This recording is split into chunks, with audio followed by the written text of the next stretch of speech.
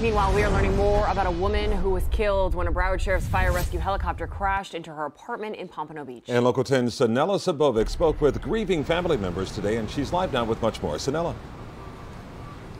Calvin and Nicole, I do also want to mention that NTSB crews, they have been here on scene for a good part of the day, investigating, sifting through that wreckage, trying to figure out what went wrong here. And as you mentioned, we are learning more about the victims who sadly lost their lives in this crash. I do want to get you to a new video that we shot from Sky 10. This is a look at the crash site here in Pompano Beach. You can see, again, what is left of that mangled Broward Sheriff Fire Rescue helicopter after it came crashing down into an apartment complex and then burst into flames. Several apartments, as you can see from this video, also destroyed as crews sifted through that debris and wreckage.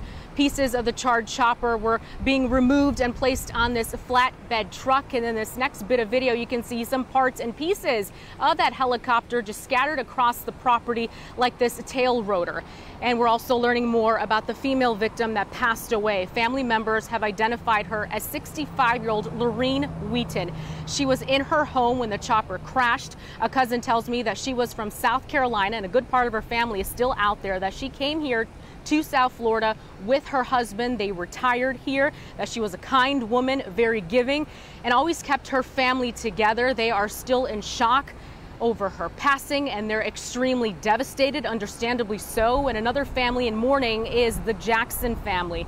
50-year-old Fire Captain Terrison Jackson also died in the accident. He was a father, a 19-year veteran with Broward Sheriff Fire Rescue. Sheriff Gregory Toney said that he was one of the best and brightest, and Jackson's siblings also tell us that he died a hero, that he always wanted to help people out.